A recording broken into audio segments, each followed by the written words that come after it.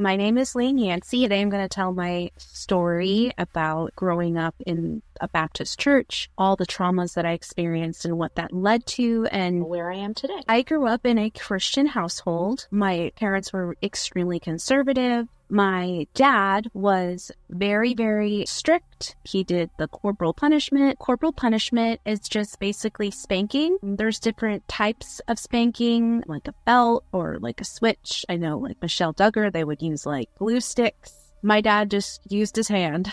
I don't even remember what I would get spanked for, but I just got spanked. My mom, she grew up with a Christian family. She had a lot of anxiety and she was afraid of everything. And I was just always scared of him. My church was, and my demographic was very much influenced by the IBLP. The headquarters was in Illinois.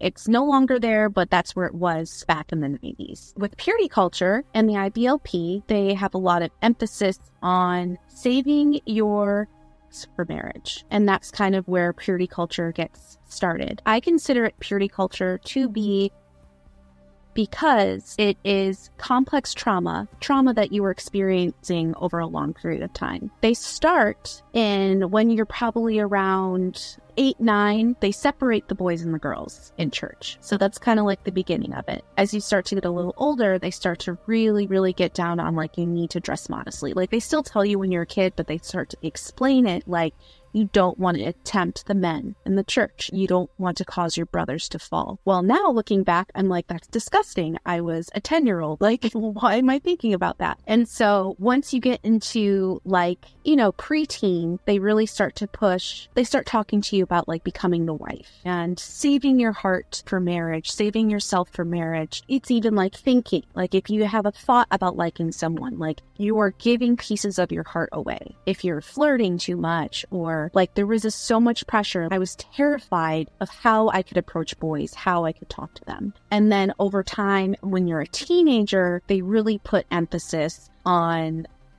and saving your for marriage. They have us sign a card. I think the first time I signed it was probably 13 years old. We kind of have like a special service at the church. I basically would be signing my virginity over to my father, who is also under God. It even says this in the Bible, your body is not your own. So this is something I was taught. My body was not mine. It was the Lord's. I'm a temple of the Holy Spirit. My father is like my protector who will give me, who will basically choose my husband for me. And I have to just wait. I have to wait for my husband. My mom used to tell me that I was a precious china doll in a box, that I had to stay in this special box until the right man came for me, until I got married. If anything opened the box or anything happened, I could be ruined. And the reason why I call this is because you are developing. This is when your body is developing puberty. You learn to suppress your sexuality. You aren't allowed to explore your own body. You aren't taught proper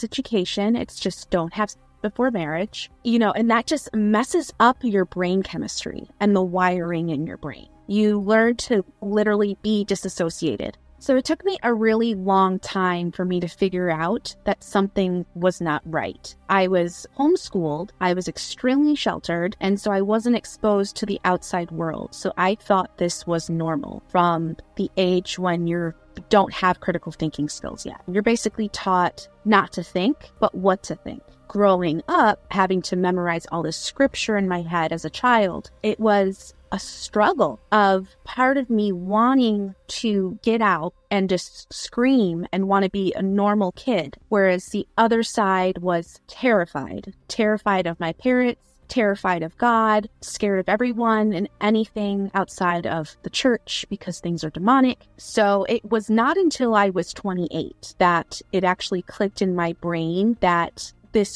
everything was wrong. But I think it took a long time for me to slowly learn this because I was so indoctrinated. I did not question anything at that time. I thought my parents were perfect. There were purity balls that went on at certain churches. Different churches do different things.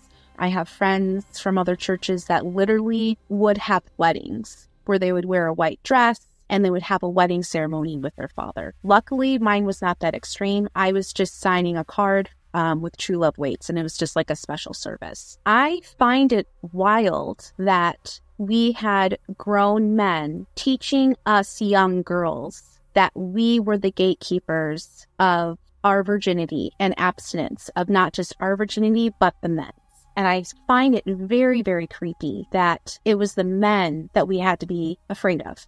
The men in the church, the grown men. It's so creepy because we're children and we are the gatekeepers and we have to not tempt the older men in the church. Like, that is wild to me and disgusting, and it's grooming, and it's just so gross. When we moved out to the suburbs, I was put into public school. It was a huge culture shock for me. I was so innocent. I did not understand the concept of swear words. So I learned those for the first time because I thought stupid was a bad word. I remember in the lunchroom, at one point, I had to sit next to a boy. I was having a mini panic attack inside my entire body because I thought that I was sinning because I was sitting next to a boy eating lunch. I did not have proper social skills. I was bullied a lot, but this is where I got my first exposure to the world and just being like, whoa, like, all these people are sinners. I have to be afraid of all of these people here. So that was really terrifying. I really struggled with school and my grades and just focusing.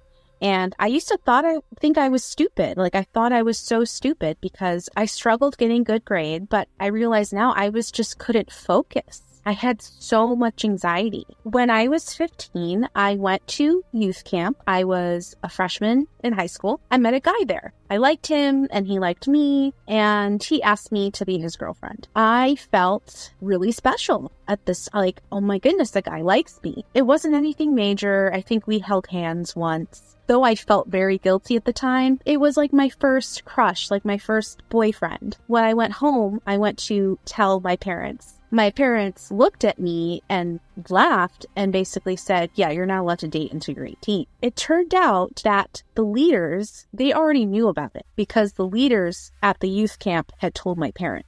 I guess they basically had to have a talk with this kid, basically not approaching me and leaving me alone. And he never came back to the church. I did start to kind of live a little bit of a double life of trying to be normal as possible at school and then being the perfect Christian daughter. When I was 17, this was my junior year, I was at a sleepover and I was by another kid. I just thought he was cute. We went for a walk. The next thing I know, we're on the ground, and I remember just floating up above my body and being like, looking down and being like, oh my gosh, what is happening to me? After that happened, all I could think was, oh, he must love me. I guess I'm going to have to marry this guy because this happened. It's like you pledged for marriage and you're praying and God's supposed to bring that perfect guy to you. So, I had all this mental gymnastics in my head, but at the same time feeling so shameful and guilty that I gave into that temptation. I ended up writing about it in my diary, and my mom found it. She flipped out, and she ended up sending me and my sister, who's 2 years younger than me, we shared a room. She sent us to church camp. When I got back, my mother had completely gone through all of my stuff in my room. She took everything off my walls, photos, posters, anything, got rid of my books, and painted Bible verses on my wall. And I was devastated because that was my space. That was my only space that I had at home, is my room and my half of the room. Speaking to my mom, she told me that she had to protect my sister from me so basically I was being influenced by the devil and demons. And the posters on my wall were demonic. And the things I had in my room were demonic. And that is why that happened to me with that guy. That senior year was really hard. I was 18. I was held back a year. So I was 18 in my senior year. And a guy had asked me out. And I was allowed to have a boyfriend at this time because I was 18. And so I wanted to have some sort of control over my body. So this was my attempt to do that. And so I said yes to this guy. He turned out to be a narcissist. He was extremely abusive. He separated me from my friends, from my family. He ended up telling my parents that we were having.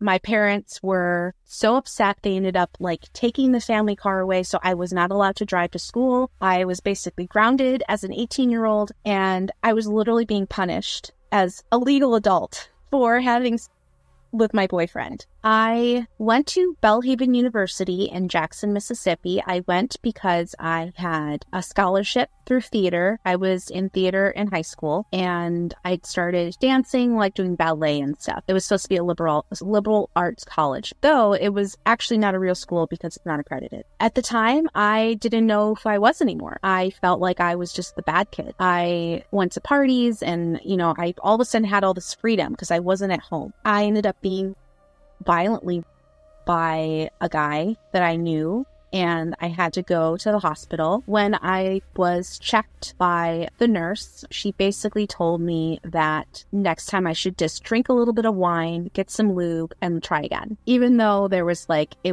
lots of stuff was torn up down there. I was like, oh yeah, I guess it was just bad.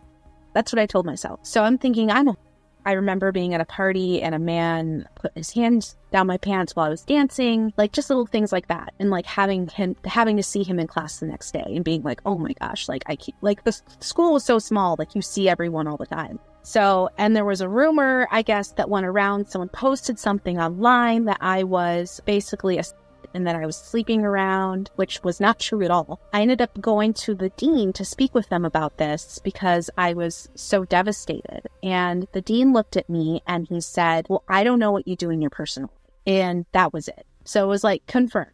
Okay, I guess I am, I'm a piece of trash. So yeah, I ended up failing out. One positive thing is I did meet my husband there. He was a dance major. He was my best friend. He really did look out for me and keep me safe in many situations because I was so naive and getting into lots of bad situations just because I didn't know. I didn't have any life experience or boundaries or anything. I was groomed to be submissive to men, and I'm the gatekeeper. Everything is my fault, but now I have no value. So yeah, I went back home. It took time for me to find myself. Through my early 20s, I really, really tried to just figure out who I was. My parents, when I first came back, they put me into an outpatient program and they diagnosed me with borderline personality disorder, which now I know is just complex PTSD.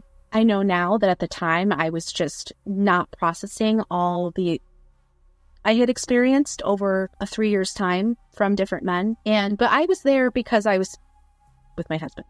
So basically my parents sent me there because I smoked weed. Eventually I couldn't do it anymore. I was at home. I was 19 years old and I was like, I can't do this anymore. So I ended up going and spending the night at my now husband, his place. And my parents basically told me that if you're not going to obey our rules, you can't live here. And I was being a bad example to my siblings. So I was kicked out. I moved in with my now husband and we lived in this tiny room that he was renting out for $250. I had to find my first job as a server. I had to just figure out everything on my own, not really having anything and just kind of starting from the ground up. And my husband and I, we were just kids. We were just kids trying to navigate this world without, any support. We struggled a lot. We struggled through this time, and I felt that all these things were happening to me because I wasn't following God, because I was living in sin. It's really sad. I feel like I was not present throughout my 20s, that I was just surviving in survival mode and then constantly feeling like nothing. I got married when I was 24. I really feel I got married mostly because I felt so ashamed that I was living in sin by living with my now husband before we were married. So yeah, we got married and then we had a kid. I had a very traumatic birth experience that ended in a C-section. After this is like when I finally felt that I was good enough to go back to church. So I started going back to church. We went as a family. I was baptized and, all these things. And it wasn't up until 2020. My daughter had just, she was 2 years old and I was looking at her. All of a sudden it had clicked in my head. Anything that had happened to me, I would call it. That's like, it was a light bulb that went on in my head. And I was like, whoa, like what happened? Wait.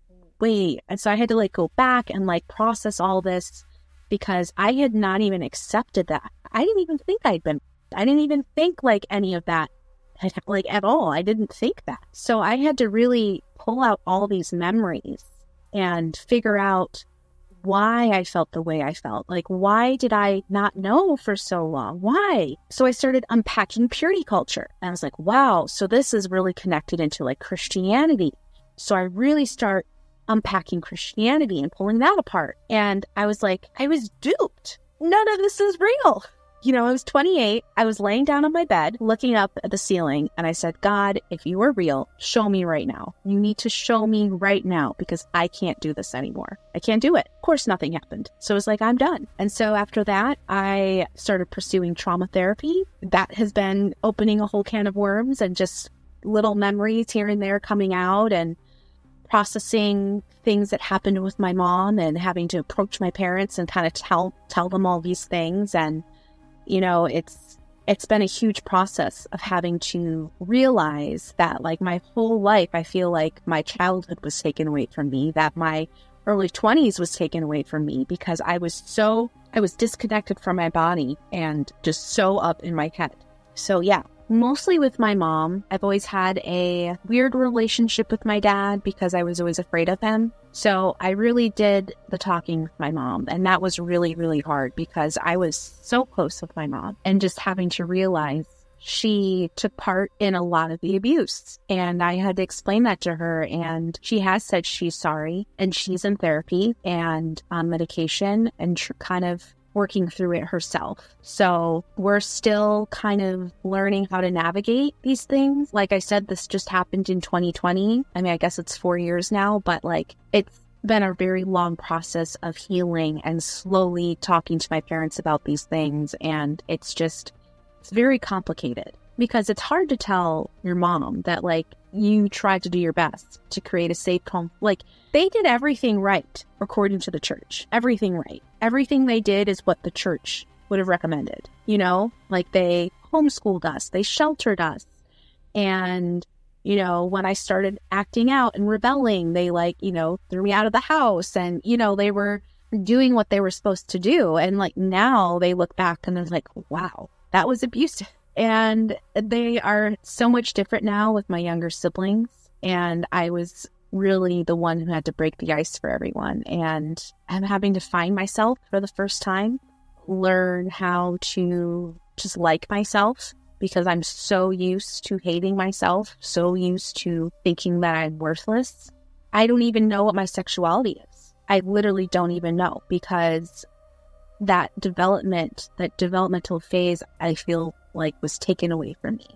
So I go through phases of like, I don't know, am I asexual? Or maybe I'm bisexual. I don't know. I don't know what I am because, I'm learning these things for the first time. And it's hard.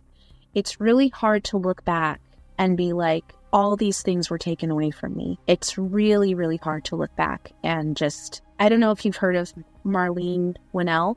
So she wrote the book, Leaving the Fold, and she came up with the term religious trauma syndrome. And she really focuses on inner child. So when I picture myself and I kind of like go back in my mind and to that little girl who was going through those things, I just feel so heartbroken. I wish that someone had told me, I told my mom this, I wish someone told me it wasn't your fault. It wasn't your fault. You're perfect the way you are. There's nothing wrong with you, but I didn't get that. It was just shame, shame, shame. Like, what was the point of living? In college, my boyfriend had broken up with me towards the beginning of the year. And I actually ended up on suicide watch at the school because I wanted to end my life. And because I just felt I didn't want to live anymore. Because I felt like I was supposed to marry this guy because I had with him. So yeah, there were plenty of times throughout, my young adulthood that I just didn't want to be here because I felt like I was worthless.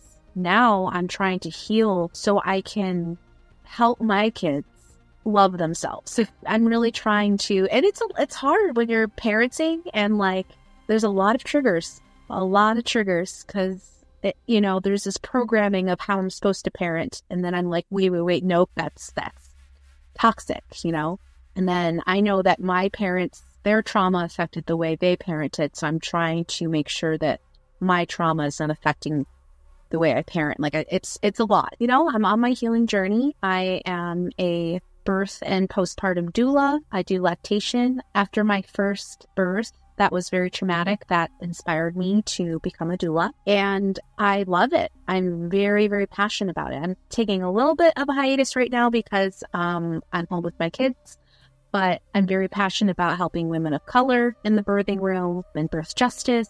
One of the things that was hard with leaving Christianity was realizing that my purpose was gone, because you're told that your entire purpose of being on this earth is to serve God, is to love Jesus. And I was told that over and over and over again by my mom. My mom would tell me, because her dad used to tell her this, like, you're not going to live to see 40. Jesus is going to come back by then. So that is all I thought about all the time. And so all of a sudden I mean to learn, like, no, I have to create my own purpose. So that's been a learning journey of, wanting to help other women and just being a better mom to help my kids.